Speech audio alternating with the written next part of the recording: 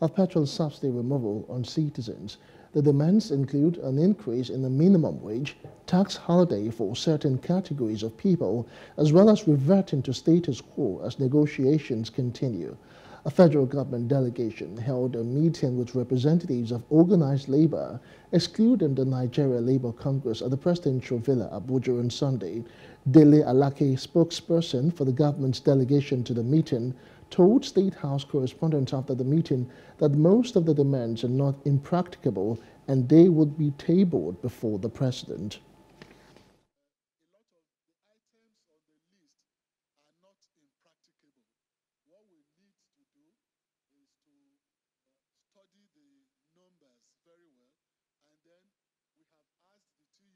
So give us a leeway.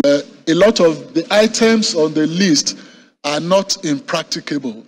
What we need to do is to study the numbers very well, and then we have asked the TUC to also give us a leeway to consult, very exhaustively, and come back on Tuesday, reconvene on Tuesday to actually look at the numbers, the viability, practicability of all the items that have been presented to us. Now, most important, top priority on the list, which the government is also looking at very seriously, and the president has announced before, is the issue of the minimum wage, which the labor movement has demanded as a consequence of this removal of the consequential impact of the removal of subsidy.